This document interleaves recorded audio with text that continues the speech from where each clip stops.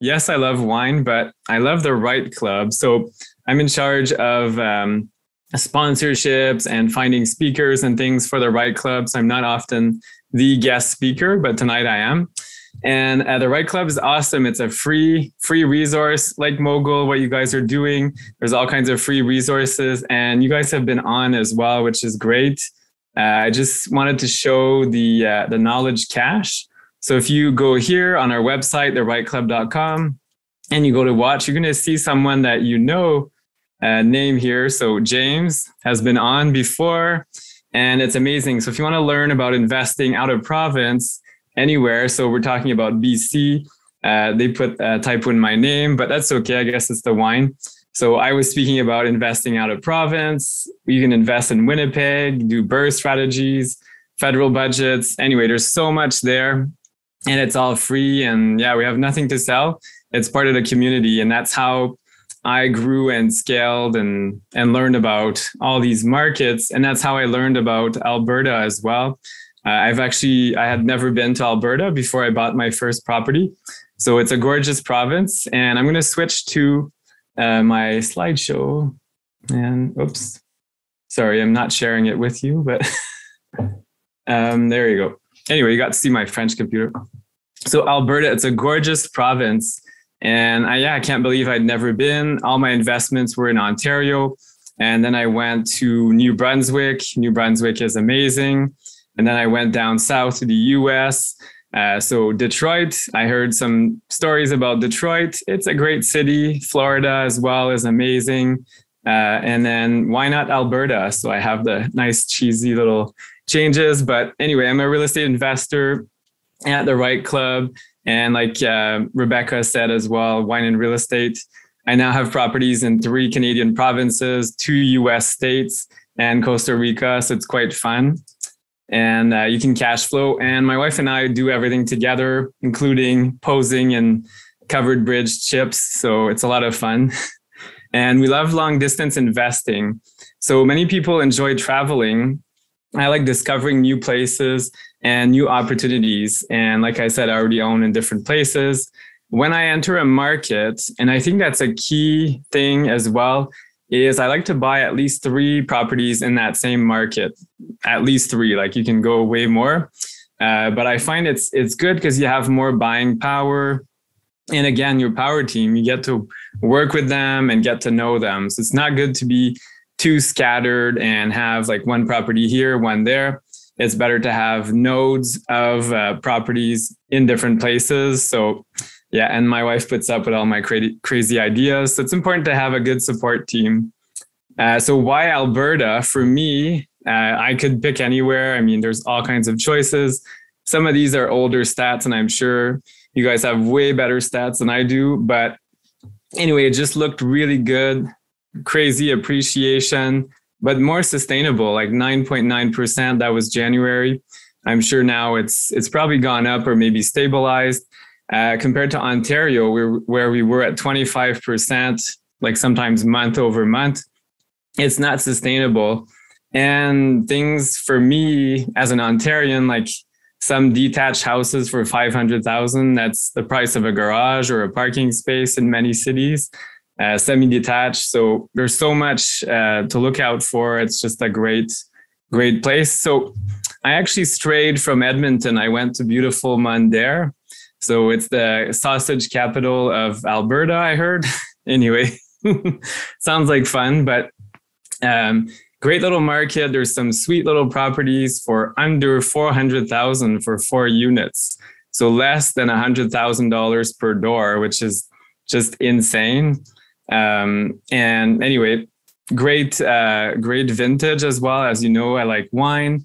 So these beauties were built in 1979. I was born in 1980. So I'm a bit younger than the place, but I think it's fun. And all units were well maintained. Sorry for the snow. Those are the pictures I had to show. I know we don't want to see that for quite a few months.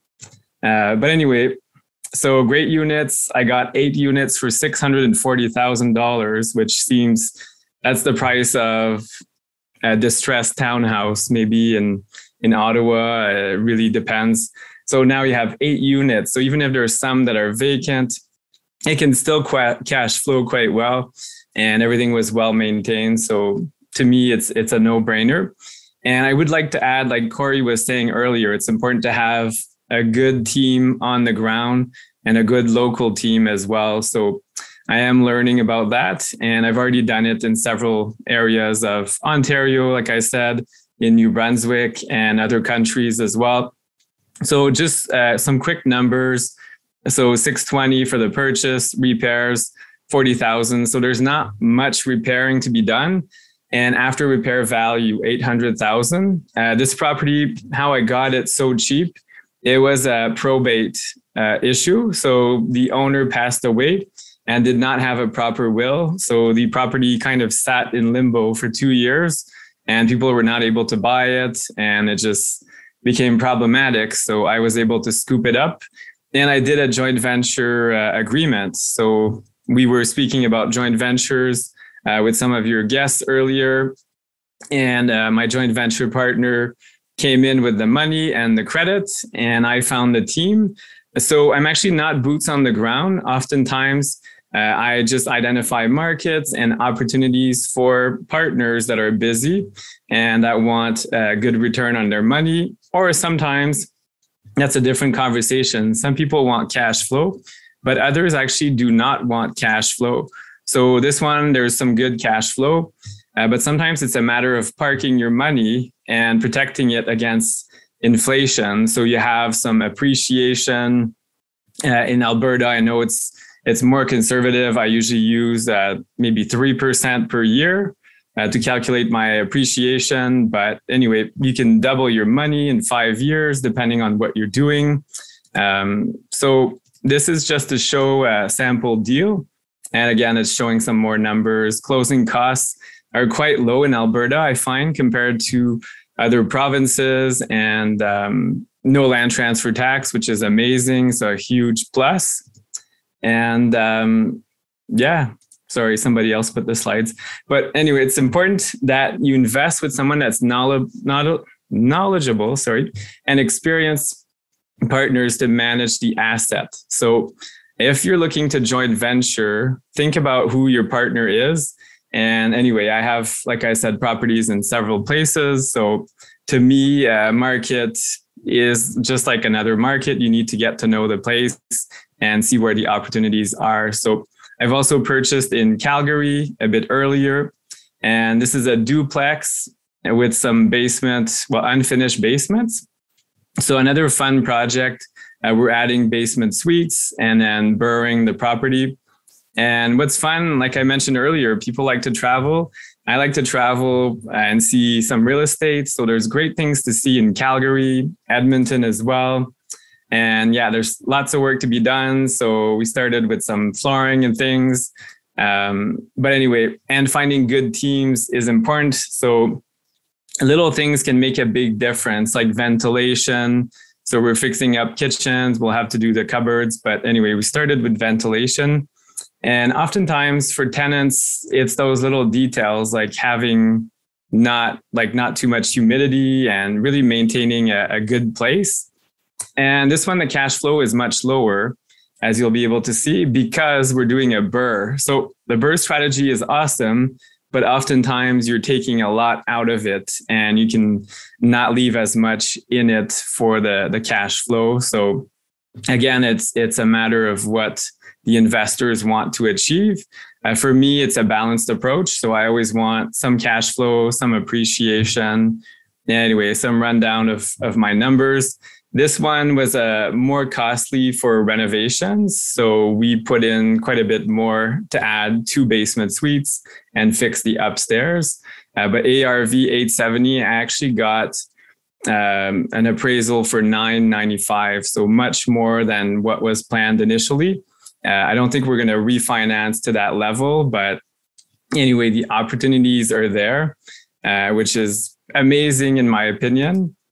And so like I said earlier, my presentation, I'm not used to doing long presentations, but I don't know if there's any questions from the audience, and I'll stop my screen share. But if you want to reach out to me, Wine and Real Estate on Instagram, on YouTube as well, and I'm also the host of a few Facebook groups. So I love connecting with investors, and I coach people as well on how to expand beyond your city, beyond your province, your country, your continent as well. And soon I'll be investing in Mars, maybe. So we'll see. Or the metaverse sounds great. So yes. So I think I see some questions, maybe. Yeah, I'm happy to help you with those. Okay, from Cash, how did you find GCs there? General contractors? Yes. In Mandaire or Calgary?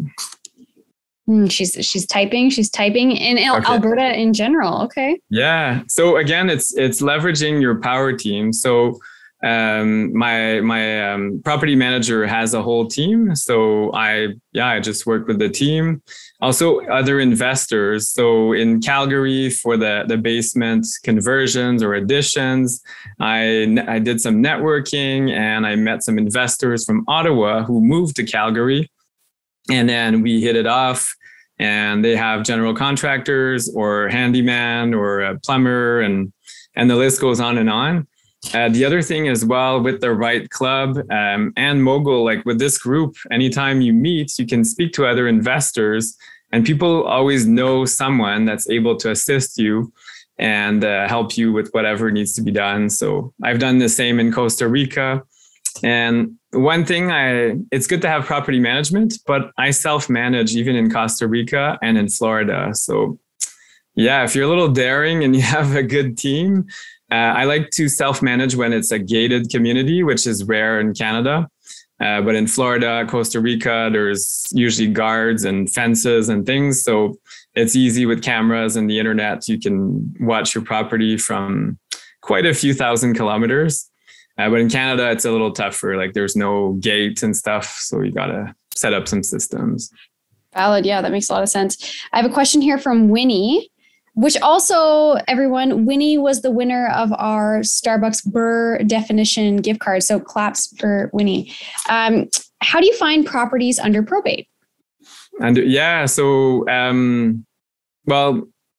a good question. So work with a good realtor that will know a listing that's been sitting and it's been problematic.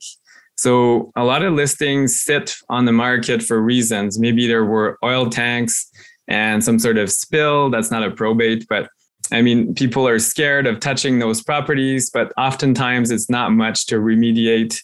And then you get a really cheap property. Probate, similar thing.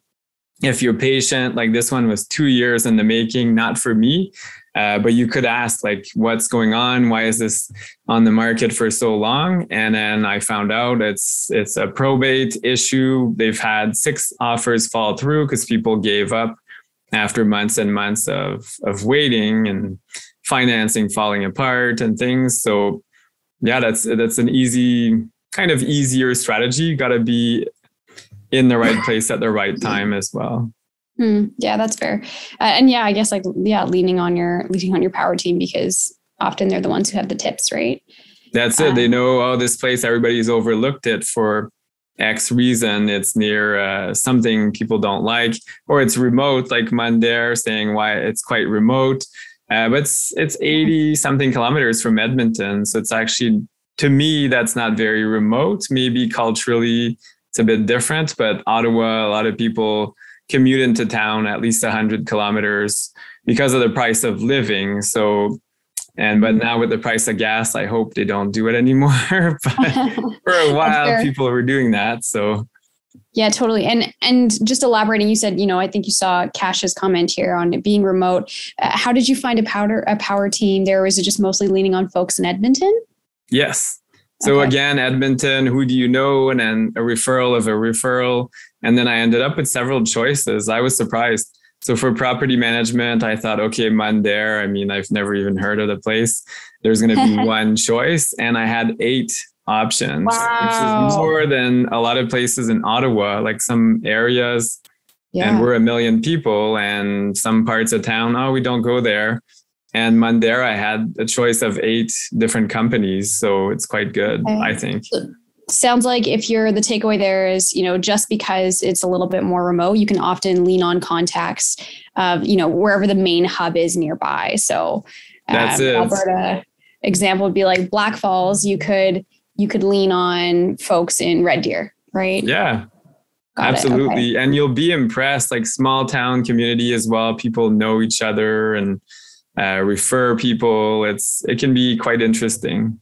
Okay. And thoughts on being in a smaller community and the risks associated with that. I mean, that was Adrian's question. I'm assuming he's also talking about like tenant profile and, your tenant pool, like how many people are out there, things like that. Yeah, it's shocking. So the property, we just closed on it a few days ago. So there were some vacancies, but the property already came with a waiting list of potential people. So again, some crazy stuff, but the owner did. Why do you think that is? People like small town living. So it's surprising. I grew up in a small town about 100 kilometers east of Ottawa. So between Ottawa and Montreal, population 10,000. And people just enjoy the peace and quiet. It tends to be an older clientele. So more maybe retirees. And again, that can make a really good tenant base as well, because they take care of the place. They do some gardening. And they're quite good. So some people actually do some repairs. I actually really enjoy those places to invest. Yes, the big city is great, but outside can be quite appealing as well. More space and fresh air. And like we've seen with COVID, you're isolating. People want more of that space. So there's an opportunity. Yes, there's some risk, but with that purchase price being so low, the risk I find is mitigated. So this same building in Ottawa would be probably like 8 units would probably be at $3 million. So here we're getting it for 640. So very different perspective. Totally. Yes, absolutely. Awesome. I have my resident attendee here tonight, who is my father, and he has a question. Sure.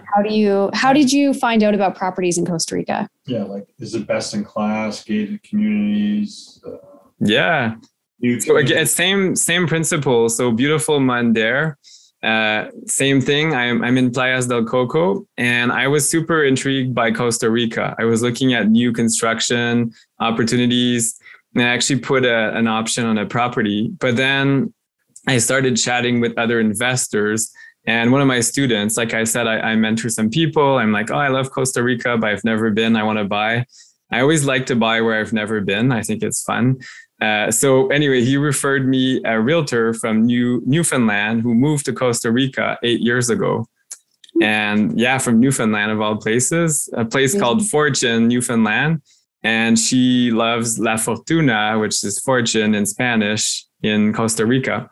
Anyway, so she showed me around virtually, and we visited virtually quite a few properties. And in March, I closed on my first Costa Rica house, and I just showed up and we signed and we bought it. And she walked us through, she was quite good. So again, the same power team applies pretty much anywhere. She's like, here's how it works. You purchase it.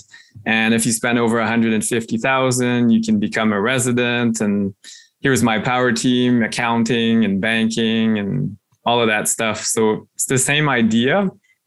And this person is great for spotting like flood zones. So Costa Rica, one big thing is there's a lot of flooding and tsunamis as well. It's possible. So you got to be ready for that. But yeah, it's short-term rentals. I see cash asking.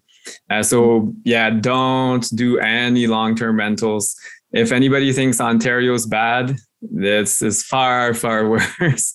You only want to do short-term, less than 3 months. So some people do furnished kind of longer rentals, but don't go beyond 3 months. You'll be crying.